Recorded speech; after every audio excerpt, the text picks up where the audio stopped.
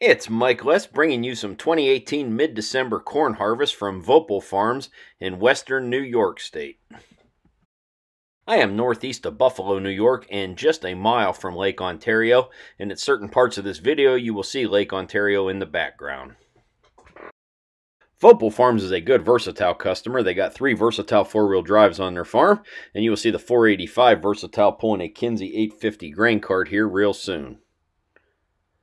The farm grows several different crops. Obviously a grain farmer here, but they do grow a lot of cabbage. I know they grow some pumpkins and probably various other crops, but cabbage is one of their big cash crops here at this farm. They have a good mix of equipment, a little bit of everything here, but they do run 2 Lexion combines. So the combine you're seeing here is a Lexion 585R with a 12-row corn head. All the equipment on this farm has a name. Farmer has 2 daughters. One is running the combine right now, and the other one is running the versatile 485 pulling the grain cart. The combine you're looking at right there, guess what its name is? None other than Lexi. They have another Lexion combine that's named Claudia. I don't know why. The versatile 485 you see here is named Charlotte, and you're also going to see a John Deere 8650 tractor pulling a Kinze 400 grain cart, and that tractor's name is Gus. Anyways, I had a good and entertaining visit here at the Voelpel Farms. It even got put to work. I got to run the John Deere 8650 and the Kinze 400 grain cart a little bit. And like about everywhere else this fall in the country, they have had a wet fall here too. Now they're fighting snow. Ideally, they would like to be done harvesting their corn right now. And they're just trying to get finished up here.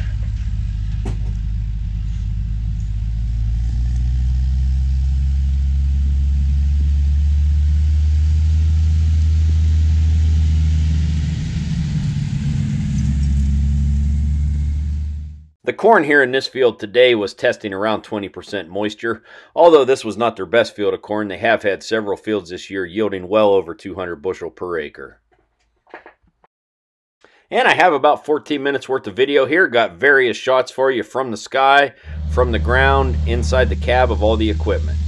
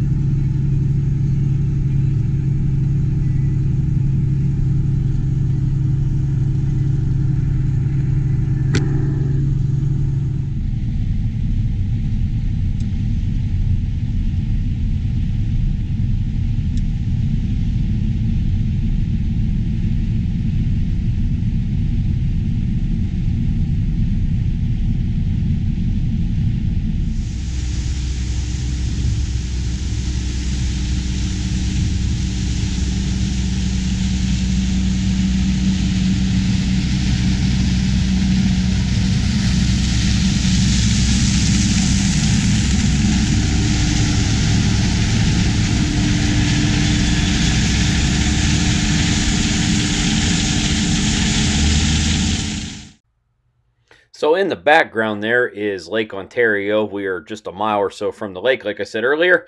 Just a little hazy today. You can barely see it. Of course, there's the power plant back there. And that big building you see right there is Mayor Fine Beverages, who bottles apple cider, I believe.